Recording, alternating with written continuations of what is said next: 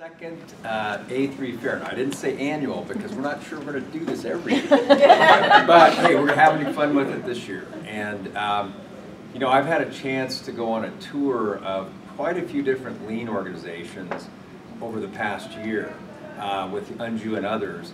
And I started noticing something about the organizations that were making the most advancements in lean, the ones that were the most mature. And the one thing in common that they have is they're really good at problem solving. I mean, really good at problem solving. And so that's why we're so focused on, if I can do this, continuing to build our own problem solving muscles. Because this is the key to advancement in a lean culture. If you can get better and better at this, it makes all the difference. And so that's why we focus so much attention on this, because we want to really promote this culture of problem solving. We think that that makes your work more rewarding.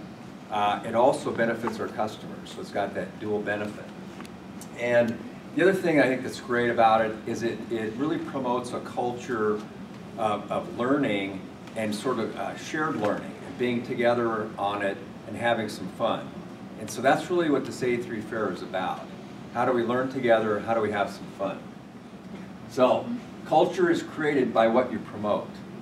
So we are promoting A3 because it's tied to our problem solving.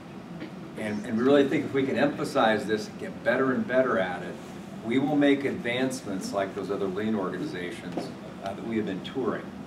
And I think that we're already seeing the results of that as part of our employee survey, where FBOD is really leading the way when it comes to lean, and we're really proud of that.